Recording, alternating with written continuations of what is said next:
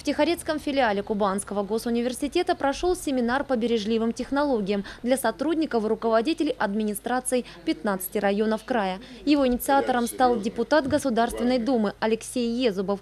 Он обратил внимание участников на то, что для экономического роста в нашей стране сейчас просто необходимо научиться экономить время и ресурсы. Применение бережливых технологий в государственных органах власти может на 90% сократить время, необходимое на обработку документов, и почти наполовину повысить эффективность работы чиновников.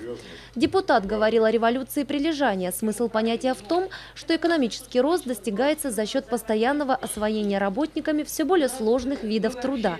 Говоря простым языком, это постоянное усовершенствование. В итоге достигается два результата – высокое качество продукции и снижение издержек.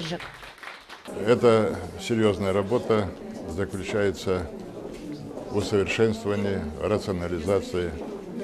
Этим достигаем мы, в принципе, решаем две важных задачи. Добиваемся высокого качества продукции производства и уменьшаем затраты и издержки. В начале 60-х по такому пути пошла Япония, и все мы были свидетелями японского экономического чуда, подчеркнул депутат.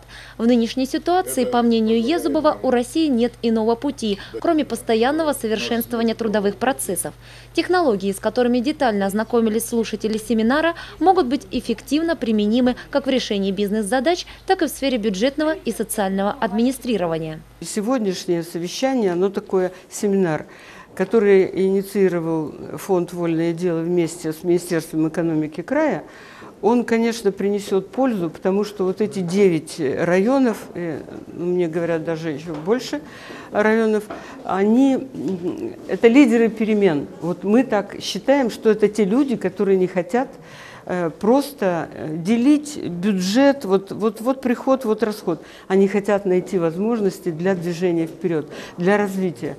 Вот мы надеемся, что с этого семинара начнется большое массовое движение в Краснодарском крае по этому пути.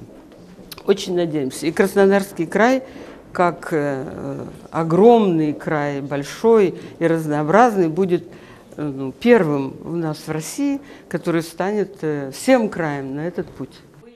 Благотворительный фонд «Вольное дело» уже почти 13 лет занимается внедрением новейших управленческих технологий. Его приоритетное направление работы – поддержка новых идей, инноваций, обучение приемам эффективного развития.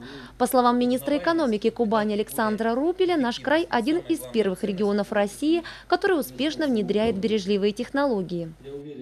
Когда ты говоришь, что у истоков разработки этой системы стояли советские ученые еще в 30-е годы, это Гачев, да, который именно поставил во главу угла не какие-то бизнес-процессы, не повышение, модернизацию, либо перевооружение предприятия, именно поставил человека, мотивацию человека на труд и поставил его как самую главную ценность предприятия.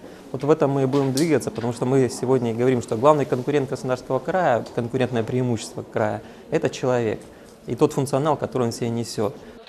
Лучшие практики в этой сфере уже внедрил агрохолдинг «Кубань», где обучены тысячи сотрудников. А перенимать управленческий опыт к нам приезжают специалисты со всей страны. Экономический эффект уже исчисляется многими миллионами рублей. Такие семинары по бережливым технологиям этим летом пройдут по всей Кубани.